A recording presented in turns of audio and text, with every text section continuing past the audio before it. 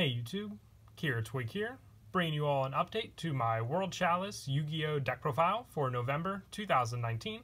Wanted to do an update to the World Chalice deck for quite a while now, just been meaning to get around to it. We received some new support for the deck back in the release of Dark Neostorm, and we have a bunch of different summoning methods now that just help overall the World Chalice deck, which is a part of the World Legacy line of cards we received since the release of Code of the Duelist. It's a really fun deck if you're looking for a deck that can link summon pretty easily, but now also uses Synchro and Fusion for a bunch of its different plays as well. Definitely look into building this deck. It's a lot of fun using all the normal monsters with all the different type of support we have added in to the deck. So let's go ahead and get started with the deck profile.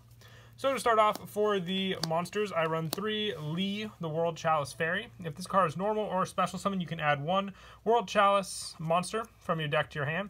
If this card is in your graveyard, you can send 1 monster from your hand or field to the graveyard to add this card to your hand. You can only use each effect of Lee, the World Chalice Fairy once per turn.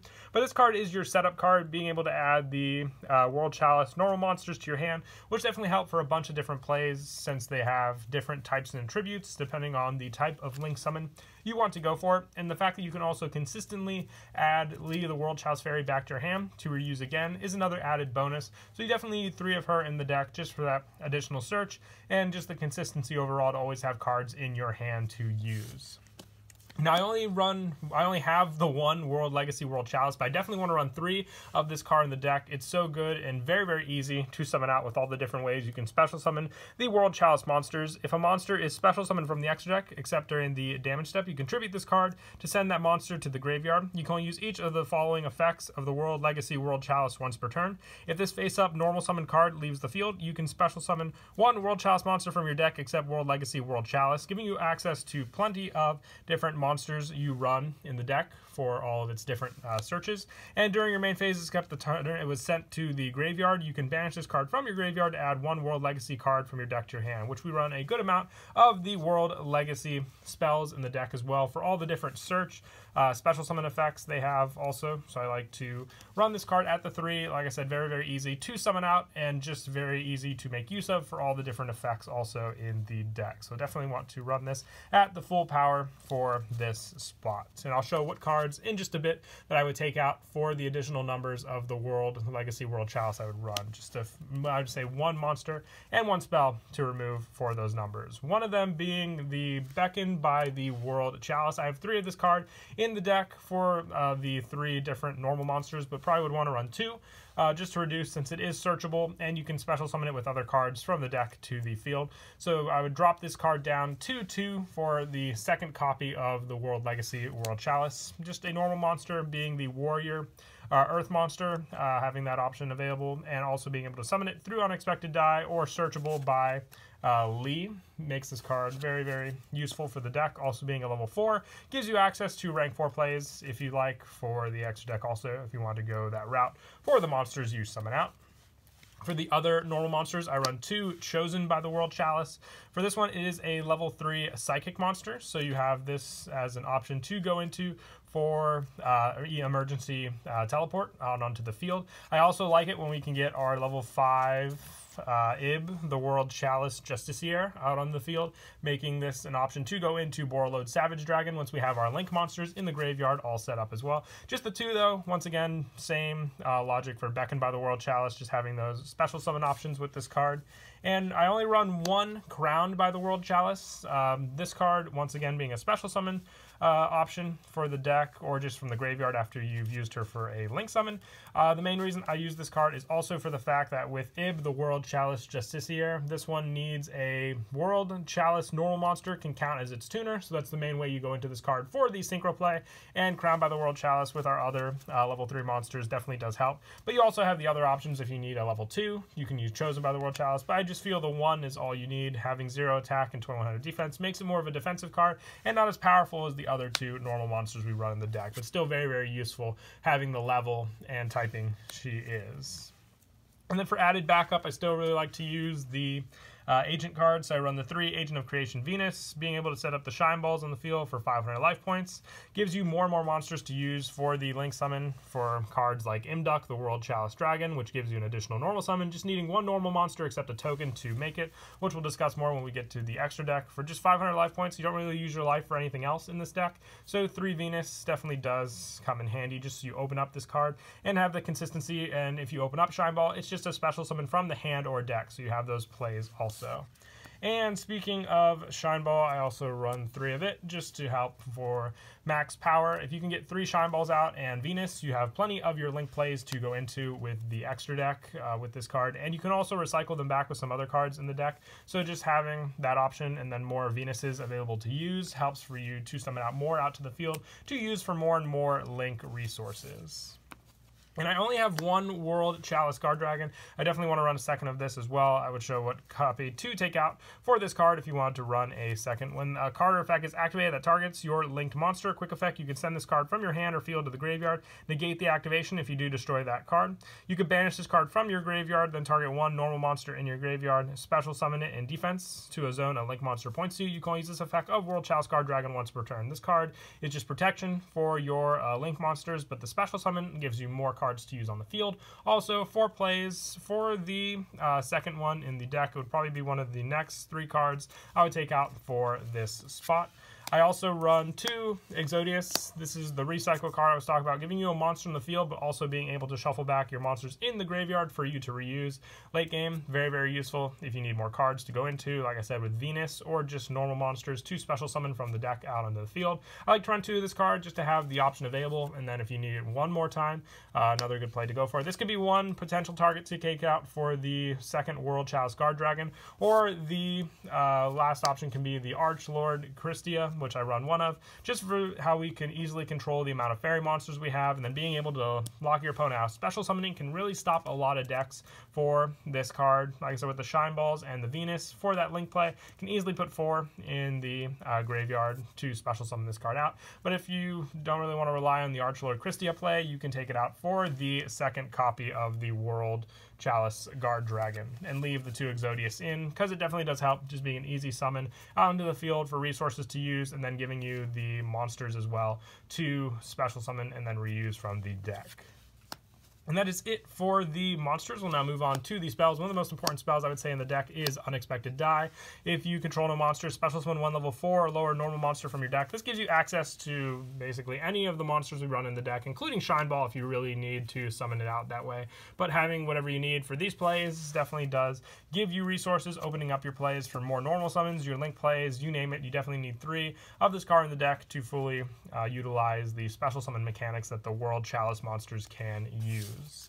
And I also run 2 World Legacy's Heart. This card is searchable, but also target 2 World Chalice monsters in your graveyard with different names. Add them to your hand. If your link monster would be destroyed by battle, you can banish this card from your graveyard instead. You can only activate 1 World Legacy's Heart per turn. It's a protection card in the graveyard. The add back effect just gives you more World Chalice monsters to reuse, including the World Legacy World Chalice, Lee, Guard Dragon, you name it. You can grab whatever you need from your graveyard to reuse, or just have the hand trap power of Guard Dragon in your hand as well to rely on. I really like running 2 of this for that add back option, because you can easily build up the graveyard as well with those cards. I have 2 World Legacy Discovery in here. This card adds power and special summon options when your opponent destroys one of the World Chalice cards on your field, but it's searchable with some of the cards, including World Legacy World Chalice. So if you wanted to drop this card down to 1, it would be the last option for the 3 copies of World Legacy World Chalice in the deck. So for the World Legacy World Chalice, your 2 cards to remove would be the World Legacy Discovery and the Beckoned by the World Chalice, to make this the 3-up spot for this card in the deck. But being a field spell also just help just for that power for your World Chalice monsters, but I really do like it at 1, since it's really just a searchable card at that point for the deck. And I also run 2 World Legacy Succession. You have plenty of link spots in this deck, so having another option spell card that's searchable in the deck, and also giving you the option for the special summon for this, and then using cards like Monster Reborn just gives you more and more monsters on the field to use. I like to run the 2. It's always useful, especially, like I said, since you can easily have your arrows set up in the deck to use also. So I like to keep it at those numbers. I also run 2 Transmodify. This card really sets, just like Unexpected Die, has easy setup for cards like your World Chalice, World Legacy monster, being able to get out your level 4 with Unexpected Die, use the Transmodify on it to get out the World Chalice onto the field, or any of the monsters, since you have levels ranging from 1 to 5 in the deck, so having this card be able to be usable with everything in the deck is what I really, really like about it. And then for some of the one-ofs, I run 1 Foolish Burial, more setup in the graveyard for a lot of our different monsters, whether we want to special summon them or make use of their other effects. 1 for 1, this is just an easy special summon for World Legacy Guard Dragon, if World Chalice Guard Dragon. If you didn't want to run 1 for 1, you can try, for this card, you could try putting in Reinforcements of the Army to have a search for Beckoned by the World Chalice. You can have an Unexpected Die search, and then you can normal summon the other copy out to go for the Exceed play if you wanted to go that route. And the 1 Monster Reborn for more special summoning from the graveyard. I already stated that enough with World Legacy Succession and how useful that is. And the 1 Emergency Teleport for getting out your level 3 Chosen by the World Chalice, since it is a psychic monster. So you have that special summon play always available to you also. And if you open up the card early game, you can always shuffle cards back and still rely on the Emergency Teleport later on to special summon a monster out to the field. Sadly, it's only at 1. If it was at more, I would definitely recommend bumping it up to 3, but sticking for the 2 for now, since we have this card only at 1, like I said, for the deck. And to finish off the spells, I run 3 Call by the Grave. This one just helps for taking care of Ash Blossom, which is a real problem with the deck, being able to stop a lot of the special summons from the main deck onto the field, which is what you need to start a lot of your plays as well. So having this card to rely on in the main deck definitely does come in handy. And then for the traps, I run 1 World Legacy's Sorrow, being searchable, just like the spells in the deck. When your opponent activates a spell, trap, or monster effect while you control a co-linked monster, negate the activation if you do destroy that card. You can activate 1 World Legacy Sorrow per turn. It's a counter trap, so you can also stop Solemn cards, you name it, as well. And having that co-link on the field can help to take out those cards. And I also run 1 Phantom Knights of Shade Brigandine, with this one being an easy summon onto the field to get a monster to use for resources. If you don't want to run Shade Brigandine, you could try putting in a 2nd World Legacy Sorrow for that option for the counter traps as well, since you don't really use life for anything else except for the Shine Ball, so having this to rely on for your negations definitely does help. And that is it for the main deck. When I move on to the extra deck, I run 2 Imduck the World Chalice Dragon. You need 1 normal monster except a token to make it. During your main phase, you can normal summon 1 World Chalice monster in addition to your normal summoner set. You can only gain this effect once per turn, and at the start of damage step, if this card battles an opponent's monster, this card points to you can destroy that opponent's monster, and if this card is sent from the field to the graveyard, you can special summon 1 World Chalice monster from your hands. You can also get out World Legacy World Chalice with this card. It's an easy link monster to make, giving you that additional normal summon as well. It gives you the link 2 option for that play into a bunch of our other different World Chalice monsters. So I definitely like to run 2 of this card for that play. I also run 1 Aurum, the World Chalice Blade Master. This is more your powerhouse card. You need 2 World Chalice monsters to make this card, but also giving you that boost for gaining attack for each World Legacy monster in your graveyard with a different name. Definitely does come in handy, but also just having that link option arrow definitely helps as well with this card. I also run 1 Ib, the World Chalice Priestess. For the link arrow setup, if you get the arrows going, you can go for the extra link as well with the amount of cards you have. You just need 2 monsters with different types and attributes, which can easily be done with all the different monsters we run in the deck and the different attributes we run also for these cards. I only like to run 1 of each though. You can easily shuffle them back with cards like Exodius to reuse, so you can rely on that. And they have pretty good power up as well, so if you set up Aurum with your Imduck early on and then have the Ib set up there, you can hit more and more link arrows as well for your plays. And I also run 1 Ningirsu, the World Chalice Warrior. Just this card, if it's link summon, draw cards equal to the number of World Chalice monsters this card points to. Easy draw power, and also just being able to send 1 card from each player's field to the graveyard helps you take care of some of your opponent's cards that can't be destroyed by battle or card effects. For other Link monsters, I run 1 Link Spider with all the normal monsters, just easy Field Swarm with this card as well. 1 IP Masquerena for the easy links on your opponent's turn by having monsters you control for your bigger Link plays. 1 Nightmare Phoenix, 1 Nightmare Unicorn for more generic plays. 1 Yugioh definitely does help with all the linking you can do. And I like to go into the Mech Knight Crusadia Avramax by using IP Masquerena for that, and then all of the other link monsters we control can easily be done as well. I also, now for the synchros, run 1 Ib, the World Chalice Justiciar. With this one, if this card is synchro summoned, you can add 1 World Chalice normal monster you control as the tuner monster. You can only use each of the following effects of Ib, the World Chalice Justiciar, once per turn. If this card is synchro summoned, you can add 1 World Legacy card from your deck to your hand. Very, very easy to synchro summon this card in the deck, and giving you that option for the search for all your different spells definitely does help, and the trap we run. And if this synchro summon card is sent from the field to the graveyard, you can special summon 1 World Chalice monster from your deck or graveyard except World Chalice Justiciar. I like having this, and like I said, the level 3 monsters helps to go for Borreload Savage Dragon with all the link monsters we make. Giving us that option is a true power play in itself when we can get the big link monsters out and then late game go for the synchro plays.